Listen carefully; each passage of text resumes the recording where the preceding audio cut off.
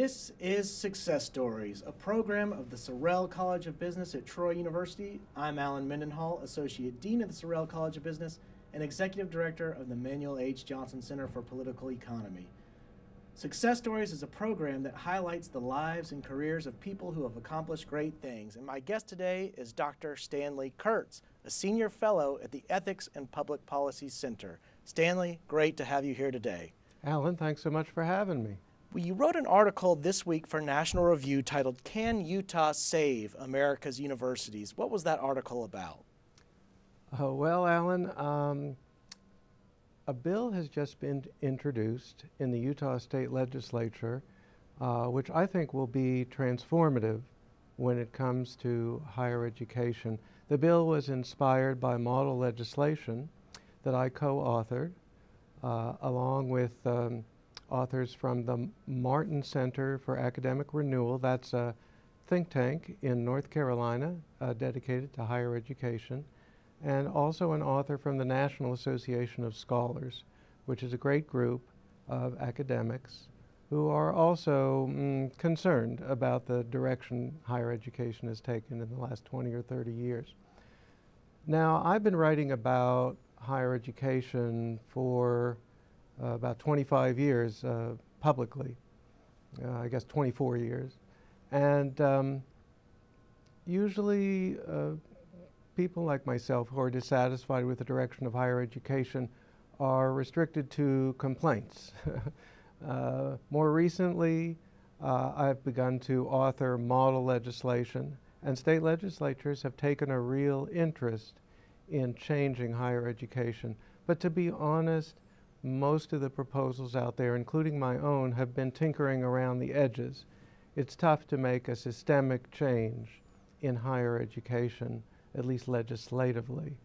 But the General Education Act, which is the name of the model bill that I and my co-authors have authored, really would transform higher education, really would set it on a new basis.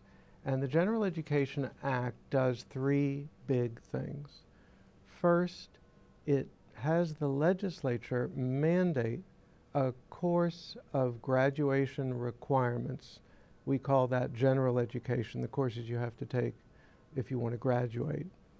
And right now, students have to take various courses in order to graduate, but the requirement doesn't mean much because there's a kind of smorgasbord of 100, 200, sometimes 300 courses for the students to choose from. Everything from hyper-specialized courses on whatever their professor happens to be working on at the moment to Taylor Swift studies type courses. And in contrast, the General Education Act mandates a really classic liberal arts curriculum. History of Western civilization, great books of philosophy and literature from the West, traditional American history, a great American civics course, courses in the great art and music of the Western tradition. And pretty much every student has to take those courses, the same body of courses, in order to graduate. That would be really new. Or to put it another way, that would be really old because this is how America's universities worked really for the whole history of the country, running right through the middle of the 20th century. It's only in the last few decades that we've broken with that tradition. So this would restore classic liberal education, but that's only part one, so to speak, because the truth is that no matter how good the courses are that you recommend, if the current faculty teaches those courses, they won't really be teaching traditional general education. What faculty tend to do nowadays is to deconstruct the authors that they're teaching. So if they assign Aristotle, maybe they'll talk about the fact that slavery existed in the time of the ancient Greeks. So maybe we shouldn't pay too much attention to what Aristotle has to say to us. Traditional general education looks at these great books as something that potentially have lessons for us now, no matter when they were written, no matter the failings of that era. and even the failings of the author. Karl Marx wrote a great book, a series of great books, and I don't agree with them, but I acknowledge their greatness, and they have something to teach us, if only learning from some of the errors that Marx made. And so on with many authors who many of us feel more positively about than Marx. And so classic general education offers these great books, takes them seriously, and puts them into a kind of dialogue with each other across the ages. So you might have a dialogue between Adam Smith and Karl Marx. What would they say to each other? How would they critique each other? Or between Aristotle as an ancient and John Locke as a modern, or between Edmund Burke as one of the founding conservatives and one of the great founding liberals like Locke or a number of other people. And so the General Education Act sets up an independent school of general education within the university and gives it the authority to hire faculty who have expertise in and commitment to the teaching philosophy of traditional general education. So those are the first two things. We've got a new curriculum, which is really an old curriculum, and we begin to hire faculty who believe in the great books approach to teaching that kind of curriculum. The third leg of the triangle is cutting some existing programs and faculty, and of course that's going to be controversial. But it is permitted to do something called program discontinuance, that is the shutting down of an entire department when, for example, a school faces what's called financial exigency. In other words, we've run out of money.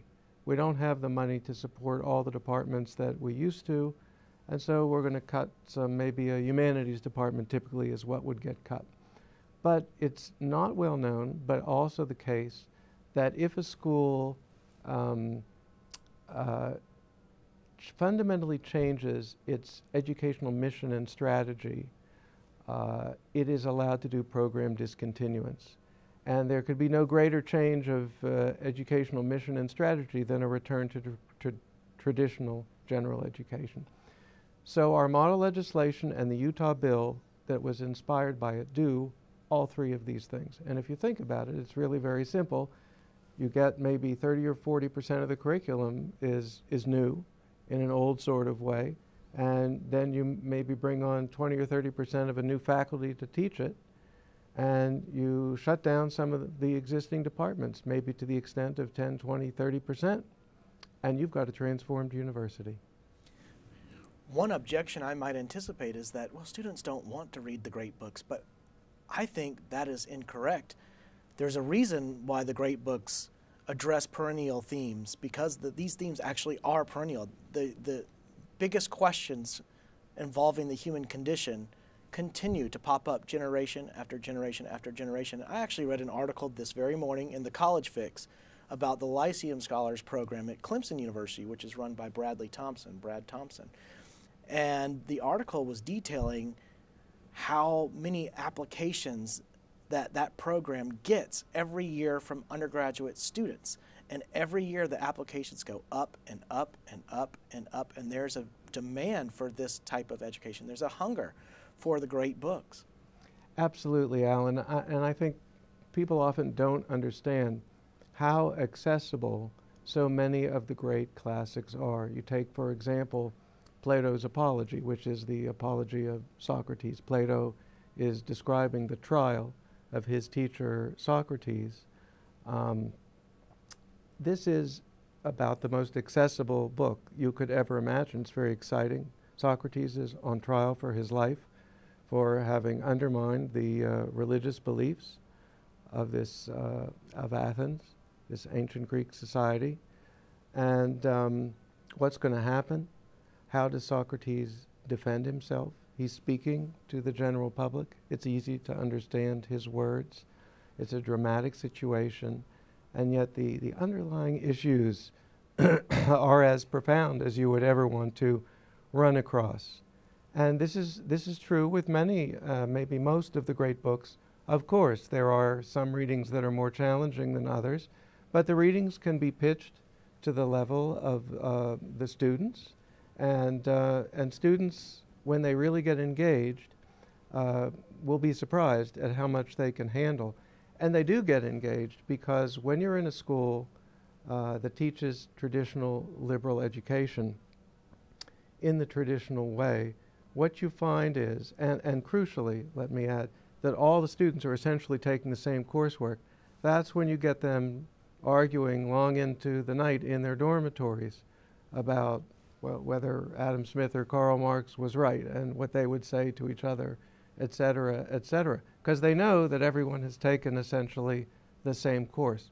So students get hooked in. And I studied the process by which the Western civilization requirement at Stanford University was eliminated back in the 1980s. That was the dispute that made the controversy over general education famous. Jesse Jackson famously led the chant, "Hey, hey, ho, ho, Western Civ has got to go." And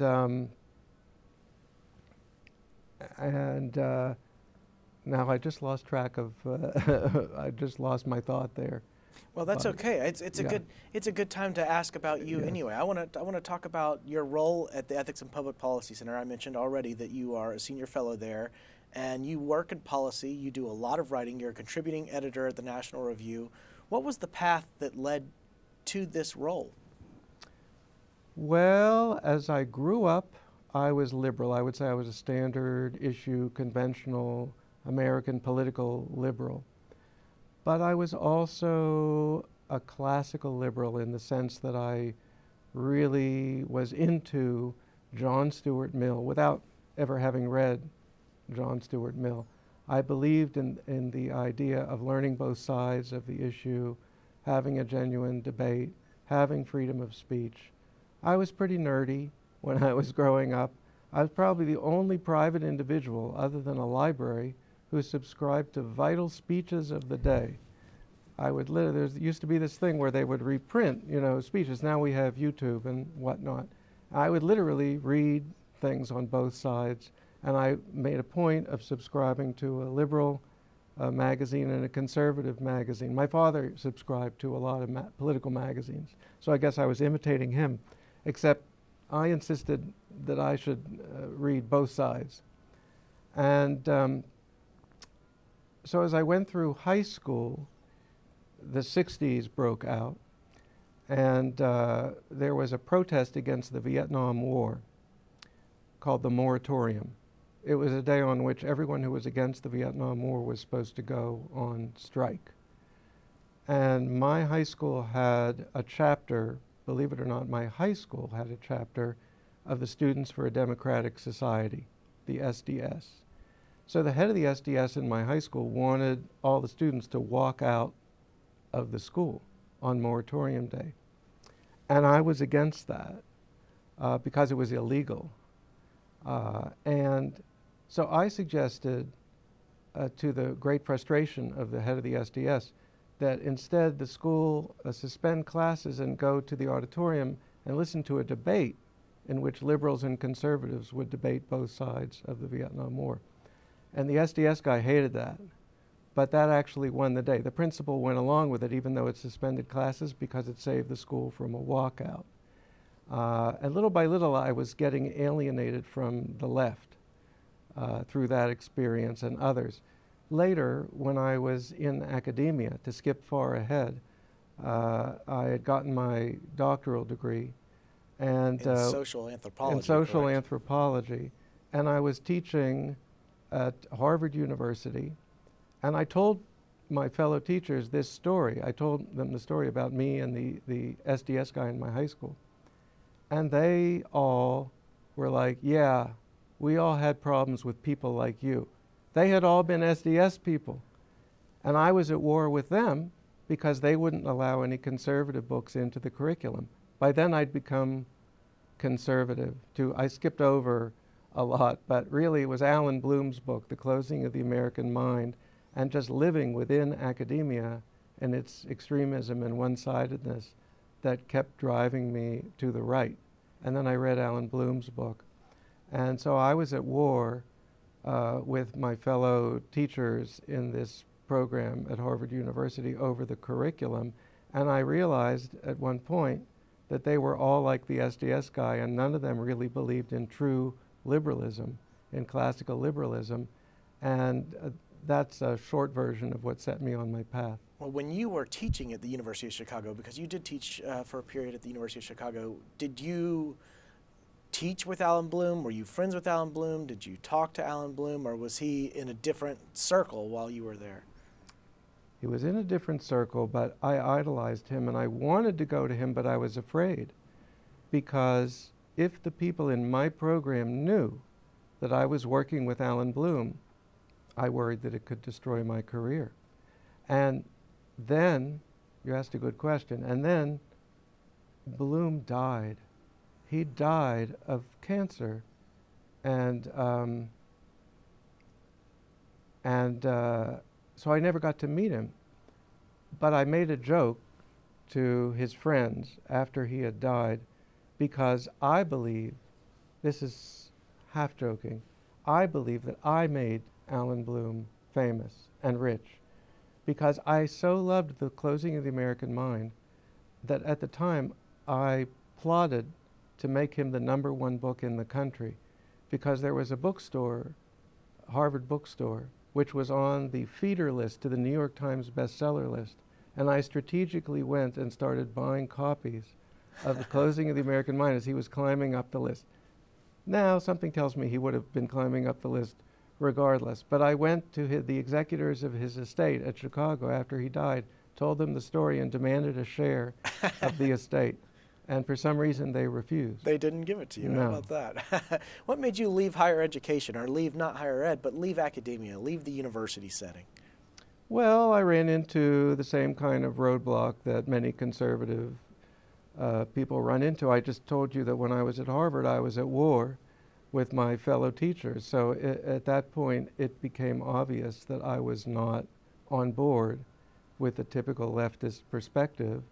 And that got around, and I got very close to a number of great jobs, and I was blocked. I could have kept trying. I had a good record. I had I had teaching experience at Harvard and a published book and all sorts of things. And I could have probably stayed within academia. It's hard to say, but there were a lot of people who were not happy with what I had fought, how I had fought for the curriculum at Harvard, and I began to know people who had moved into the world of think tanks in Washington, and I thought, well, I won't have to censor myself like I did when I couldn't go to Alan Bloom, because increasingly I wanted to write about public controversies or even controversies over academia, and I knew that I wouldn't be able to, that I'd already gotten in trouble for fighting that fight, and I'd only get into more trouble if I continued. So I actually felt I'd had more academic freedom outside of academia than inside.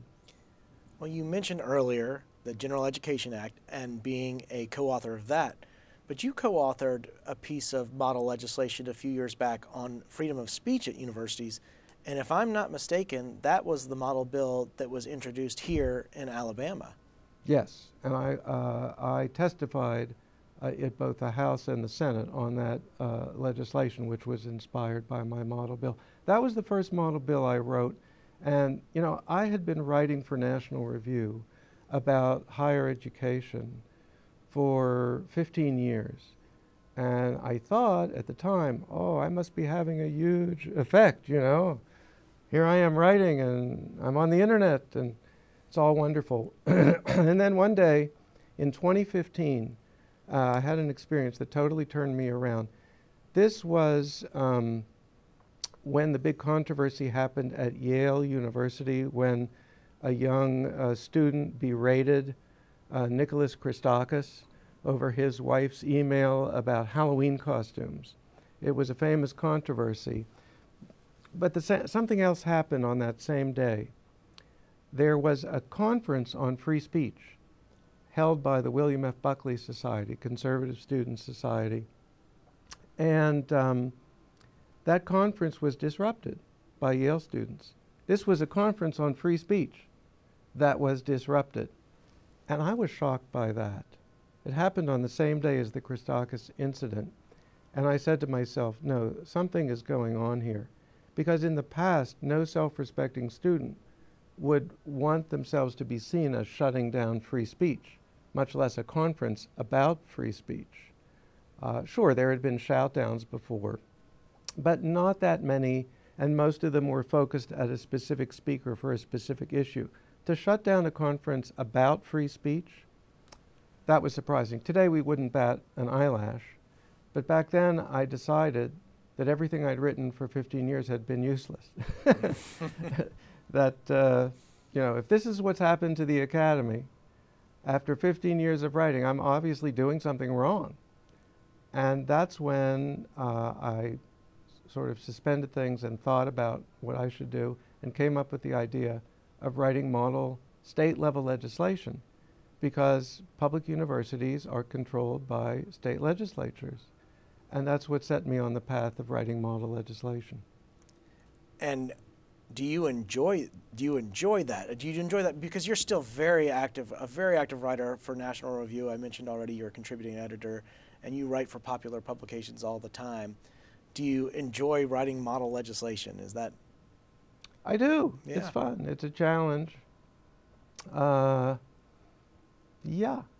have to think a certain way. You have to read the phrase and imagine all the different interpretations that could be put on it, all the different problems it would raise.